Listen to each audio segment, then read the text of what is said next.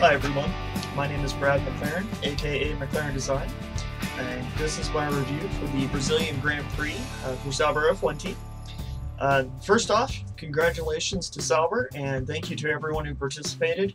Sauber was able to get over 50,000 followers, making them 4th on the Google Plus grid of Formula 1 teams. So big congratulations and good job. Sadly, we didn't meet the deadline, so no red hair. But I've still got it with me, so we'll do something at the end of the season or prior to the next season. It's not going anywhere.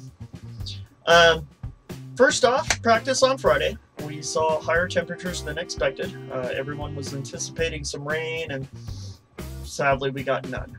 That reflected in the car's performance, and they performed where they had been usually all year, with Esteban getting 15th and Adrian getting 14th, roughly, in times on qualifying or practice.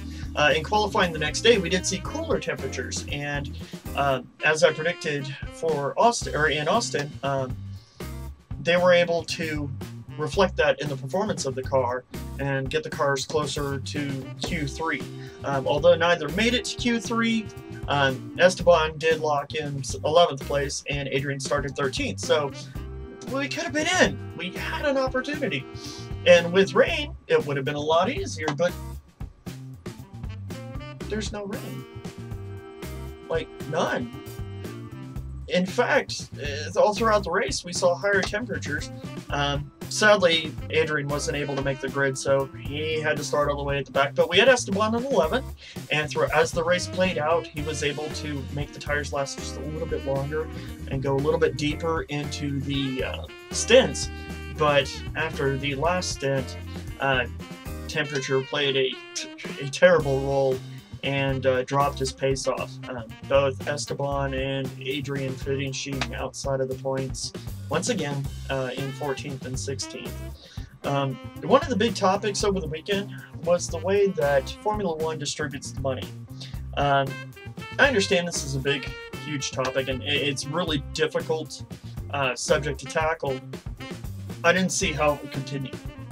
You can't give certain teams that kind of advantage without it being at the detriment of the smaller teams. There's no way a smaller team can get up to that higher tier unless it's by crook, because they use the hook just to get into Formula 1. So I definitely think that there's a better way that it can be done, and I urge everyone to voice your opinion. Take a banner to a track and voice your concerns at Abu Dhabi if you're going. And if you're going, take a cowbell. But also, get the word out on the social media, how you feel, be it Twitter, Facebook, or whatnot. Provide some ideas. Formula 1 doesn't necessarily have to be as piranha as the piranhas would like to make it. Voice your opinions. Offer ideas. And the best thing you can do is offer how you would fix the solution. And I'll see you guys in 2 weeks. Good luck, Sauber. Deal's still open. If you get points, I'll shave your logo into my head.